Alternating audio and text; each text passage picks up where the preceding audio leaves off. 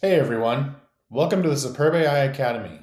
My name is Tyler McKean, and today we'll be exploring analytics in the Superb AI suite. When it comes to analytics, we have a couple different tools you can use to properly manage your projects and team.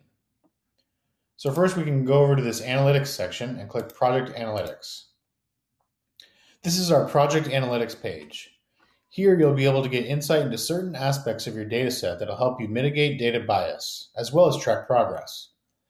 You'll have access to metrics such as total number of labels, object and category counts, and others such as how many labels have been submitted and when.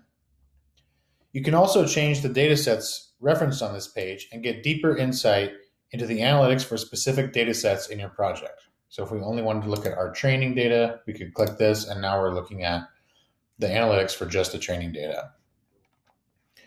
You also have access to what we call user reports, which will essentially be your team analytics. Here you'll be able to monitor your team's efficiency by tracking metrics such as total number of labels submitted by a labeler, total number of objects submitted by that labeler, and categories within those images.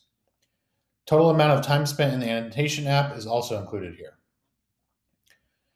You can also customize which data you want to include on this page by using the filters. So if we go to customize, we can then choose which filters we want to use to show here. So we can GT1 validation, and then this will create a report for just the 355 labels, very similarly to how you use filters on the label list. If you want an itemized way to look at how much time is spent on a specific label, you can go to your labels list and then click on a label. And then we can see in the top that we have a timer that counts. So if we move this around, let's say we add an object class here and we save and move back, we can see that we spent 6 seconds on this label. And so that's an easy way to track time spent on specific labels.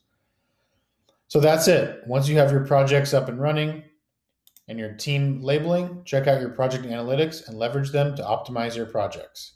See you guys next time.